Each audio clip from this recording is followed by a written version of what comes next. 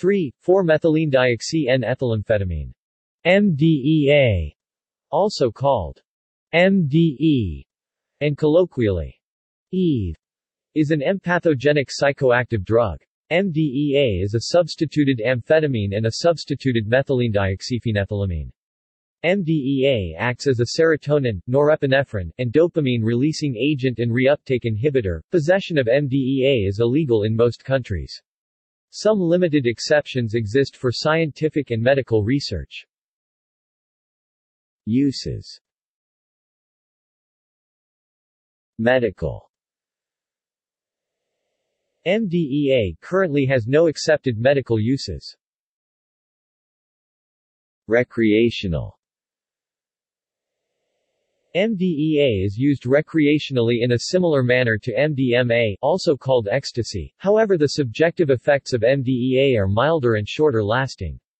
Alexander Shulgin reported it to be stoning in high doses. Most frequently consumed orally, recreational doses of MDEA are in the range 100 to 200 mg.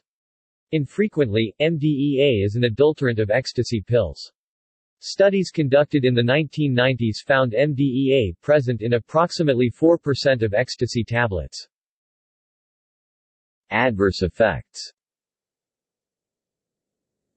Reported adverse effects from MDEA include the following: hyperthermia, mydriasis, loss of appetite. Overdose. Reported overdose symptoms of MDEA include the following: disseminated intravascular coagulation, muscle rigidity, rhabdomyolysis, convulsions, tachycardia, hypotension, sweating. Chemistry. Synthesis. MDEA is typically synthesized from essential oils such as safrole or piperonal. History, society, and culture. Alexander Shulgin conducted research on methylenedioxy compounds in the 1960s. In a 1967 lab notebook entry, Shulgin briefly mentioned a colleague's report of no effect from the substance with a 100 mg dose.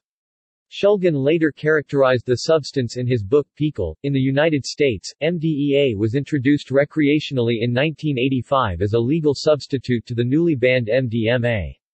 MDEA was made a Schedule I substance in the United States on August 13, 1987 under the Federal Analog Act.